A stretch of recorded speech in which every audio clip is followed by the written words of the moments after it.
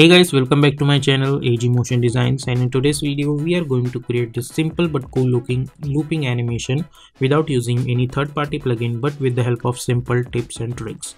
And if you want to learn more about logo animation and other stuff in details, then don't forget to check out my logo animation courses. Links are available in the description on Udemy. And if you are new to this channel, then please consider to subscribe this channel and also hit the bell icon to get more updates. So without wasting any more time, let's get started.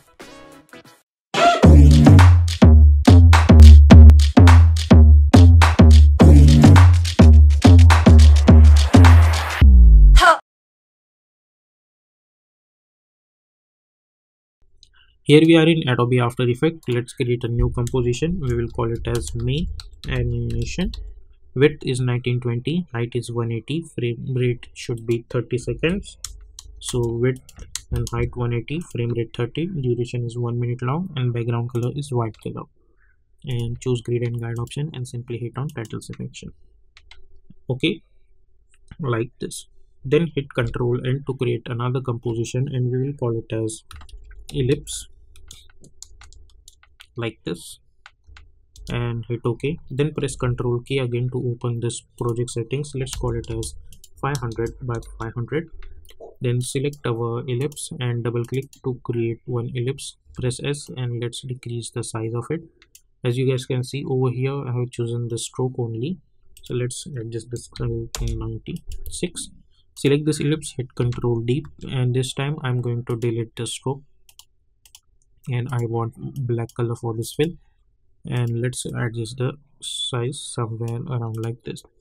Now select the second layer, go to the add menu and choose trim path. Go to the trim path and let's make this 90.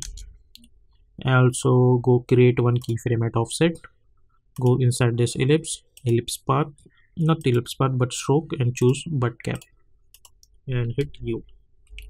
Then go to around properly at the 2 seconds.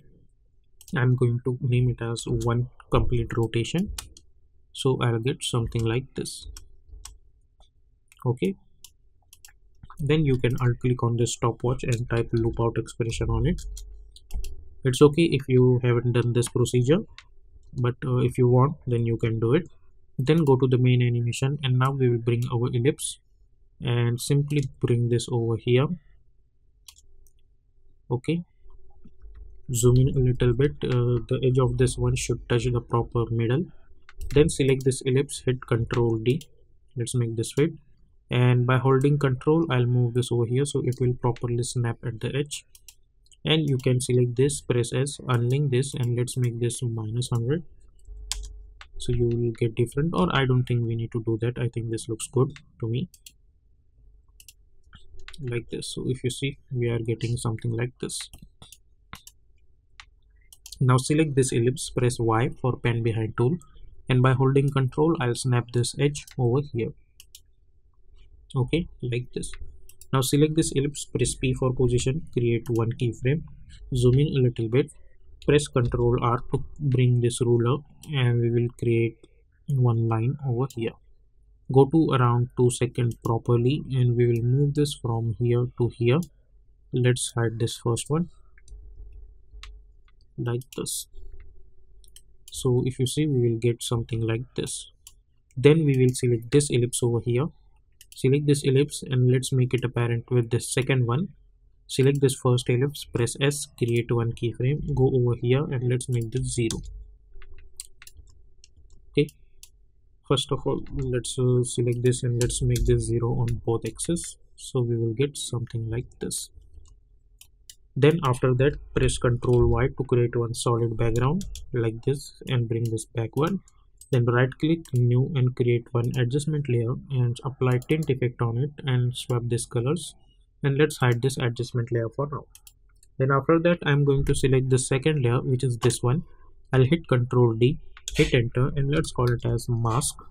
Hit U and we will delete this position keyframes, and we will simply bring this layer at the top over here. Press S, create one keyframe, hit U, go to around over here, create another keyframe, go to the start, hit U, select this, and we will increase the size of this composition. And now we will enable our adjustment layer. Press F4 to bring this track matte options. Select this adjustment layer, choose alpha matte. So if you see this stuff now, you will get something like this. Now hit U and select those keyframes and hit F9. Go to the graph editor, select this graph. By holding shift, you can move one handle over here. Then by holding shift, you can move this handles over here. So if you see this animations now, you will get something like this.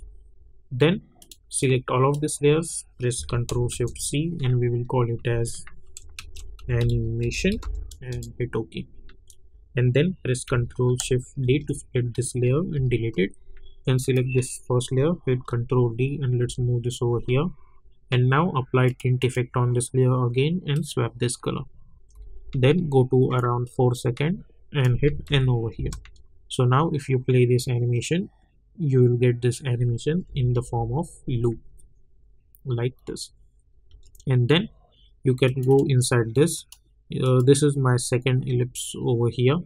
You can right click, reveal layer in source project, and simply hit Ctrl D. And make sure that you are choosing this layer, and by holding Alt you can replace it like this. Then go inside this, select this layer, right click, keyframe assistance, and time reverse keyframes. So now if you see this animation, you will get something like this. Okay, so this is also one way, but this looks quite weird. So I think if it is okay if we skip this procedure of duplicating. This looks good to me. Okay, and then if you want, then you can create multiple shapes. Like instead of this ellipse, you can choose another shapes also. For example, right now I have chosen this ellipse over here. Instead of ellipse, if you want, then you can choose rectangle like this. Then let's make this 45°, press S and scale it somewhere around like this. And if you see over here, we will get something like this. And then you can select this rectangle, press R for rotation, create one keyframe, go over here, and let's make this -1 maybe. So along with that you will get something like this. So if you see this animation, you will get this in the form of loop. Okay, so this is also one way. So but right now I'm going to stick with my ellipse, so I'll get this kind of animation. Then press F4 again, enable this icon, go inside this, select all of them and enable this icon. Okay, so this is how you can create this kind of looping animation.